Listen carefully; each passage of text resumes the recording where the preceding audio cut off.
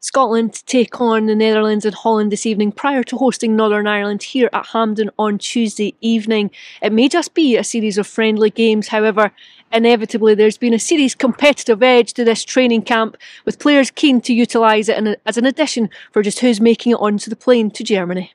They understand that I can only pick 23, and they're all trying to show how good they are in training, which is fantastic because it drives the standard up, and hopefully you see in the two games coming up that everybody's trying to show that they want to be part of the Scotland squad that goes to Germany in the summer.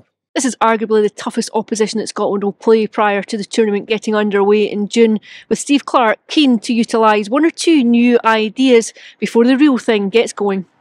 These are the kind of games where you can use that opportunity to try something that's maybe a little bit different. Maybe it works, maybe it doesn't. Maybe we have to readjust after we've seen it in action against the Dutch. But we just want to keep improving.